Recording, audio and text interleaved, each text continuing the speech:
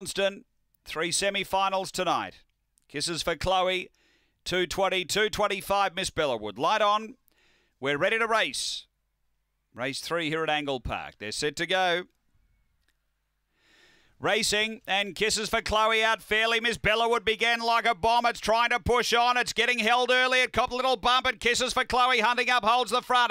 Miss Bellawood a couple away second now. Then came Herculean. Next, My Little Felix, Long Gully Simon, Springvale Izzy, No Knowledge, and back at the tail, Zabansky Fury. But Kisses for Chloe gets clear from Miss Bellawood. Then came Herculean, then Long Gully Simon, but on the turn, Kisses for Chloe clear over Miss Bellawood, and the box draw suited it. Kisses for Chloe goes on to beat Miss Bellawood. A good run second. Long Gully Simon third, then Herculean. Next is Springvale Izzy. Behind those next, we had My Little Felix, Zabansky Fury, and No Knowledge.